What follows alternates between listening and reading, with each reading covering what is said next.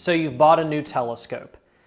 It comes with a few accessories, probably 1 or 2 eyepieces, but my guess is the first thing that you're gonna think after you take it out, set it up, and go out for your first night of stargazing is, what can I buy next?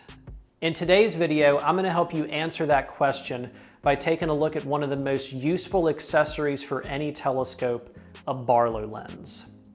If you enjoy this video, please like it and join our growing community of amateur astronomers by subscribing to this channel. Also, be sure to let me know in the comments section below any questions that you have about Barlow lenses or any experiences that you have from ones that you currently own. Now let's get started by taking a look at how a Barlow lens actually works and how they can be one of the most useful things that you ever buy for your eyepiece collection.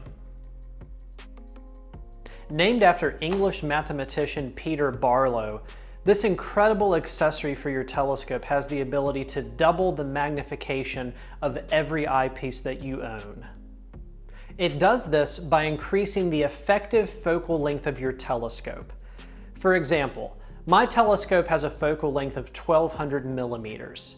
When I take a Barlow lens, it pretty much turns the focal length of my telescope into 2400 millimeters, thus doubling the magnification of the eyepiece that I'm using. Let's take this 25 millimeter eyepiece for example that came with my telescope.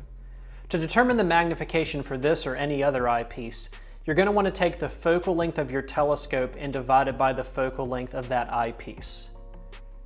So by itself, my 1200 millimeter telescope and 25 millimeter eyepiece would provide about 48 times magnification.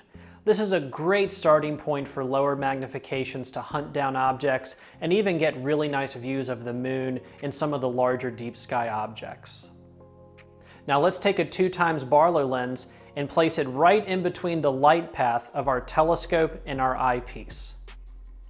My telescope has now turned into a 2400 millimeter scope, making the 25 millimeter eyepiece now show 96 times magnification. So with one new piece of equipment, I've basically doubled the number of eyepieces that I have in my collection. When purchasing a Barlow lens or any other type of eyepiece, you're going to want to make sure you don't push your telescope beyond its capabilities. To help determine what the highest useful magnification is for your scope, take the diameter of it and multiply it by 30. For my 8-inch Dobsonian telescope, that's going to tell me that on most nights, the maximum that I can push it in terms of magnification is around 240 times. On very rare nights, if it's crystal clear and steady, sometimes I can push it to 40 or 50 times its diameter, but those nights are few and far between. Save yourself the disappointment of blurry views and don't push your telescope on most occasions past 30 times its diameter. Now that we have an idea of how Barlow lenses work, along with some useful tips to help you determine the best useful magnification for your telescope, let's head outside and do some good old-fashioned observing to test this budget Barlow lens with our closest neighbor, the moon. I'm outside on a beautiful night to test out a Barlow lens on the surface of the moon. Tonight I'm going to be using the Astronomy 2 times Barlow lens.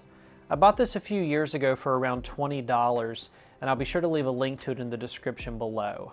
But if you simply go to Amazon.com and type in 2 times Barlow lens, you'll find a number of different companies these days that put out similar products for around the same price.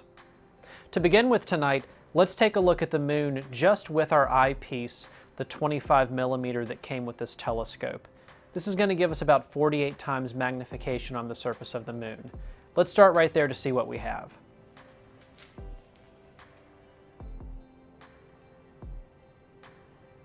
.48 times magnification is kind of the sweet spot for me in terms of starting out for observing the moon. It's a low magnification. You're going to get the entire surface of it in your field of view, at least with this telescope that I have right here. And it just really shows off, especially in this early phase of a crescent moon, the shadows moving across the moon, the mountain ranges, the terminator line that divides the light and dark portion of it. This is my favorite time to get out and observe the moon, and it is looking great tonight. Now let's take our 2x Barlow lens, attach it to the telescope, and see what the results are.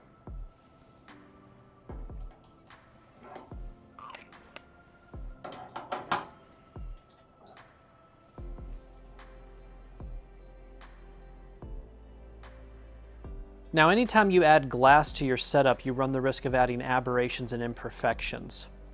I've got to say though, this is a pretty clean image, especially for this price range for a Barlow lens.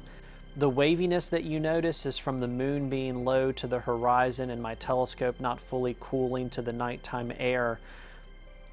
One thing I am noticing though is you do have to have your eye kind of right over a sweet spot in order to see the full image. If you move or bob your head around a little bit, you kind of lose that sweet spot and the image can get a little bit darker. That's not a very uncommon thing with Barlow lenses in this price range, but I still think it's an important thing to point out. Once you've bought a Barlow lens, be careful not to duplicate magnifications with future eyepiece purchases. Remember that a 25mm eyepiece with a 2x Barlow lens gives the same magnification as a 12.5mm eyepiece without a Barlow lens. Along with a 2x Barlow lens, you'll also find a popular choice being a 3x Barlow lens. Regardless of whichever type you buy, just make sure that you don't push your telescope beyond its highest useful magnification. Overall, I'm very impressed by this. We've got a clean, sharp image of the moon. We have doubled the magnification of our 25mm eyepiece. I effectively have created 2 eyepieces from this one accessory that I bought. So is a Barlow lens right for you? I think the answer for almost everyone in amateur astronomy is yes. But the type of Barlow lens that you're going to buy is going to depend a lot on the telescope that you currently own. If you've just bought your first telescope, you're going to definitely want to go with a budget-friendly Barlow lens for probably under $50. But for those of you with high expectations and high-dollar telescopes, you're going to probably want to look at something like a TeleVue Barlow lens, which can easily run into the hundreds of dollars. It just depends on the equipment that you currently own and what you want to get out of your views. But for my Orion X-T8i Dobsonian, the budget-friendly Barlow lens is what I almost always go to for my observing, and it almost always pays off in terms of the views. If you've enjoyed this video, please like it and be sure to let me know in the comment section below any questions that you have on Barlow lenses and any ones that you currently own that you'd like to share with others in this community. Thank you all so much for your continued support, and clear skies from Late Night Astronomy.